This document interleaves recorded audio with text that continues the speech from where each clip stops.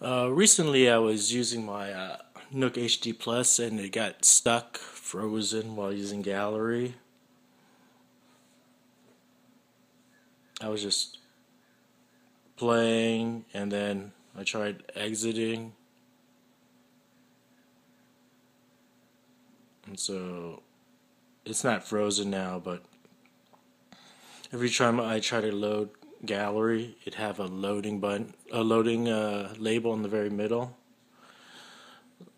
So I'll show you how I force close the application in my Nook HD Plus stock OS. So you go into settings. You can do it by first clicking the home button and going to apps and scroll down to settings. And from there you'd click applications, and then you click my apps over here, and you'd scroll down to the application that's frozen or not working. In my case it was Gallery, and then I would force stop, and that's it.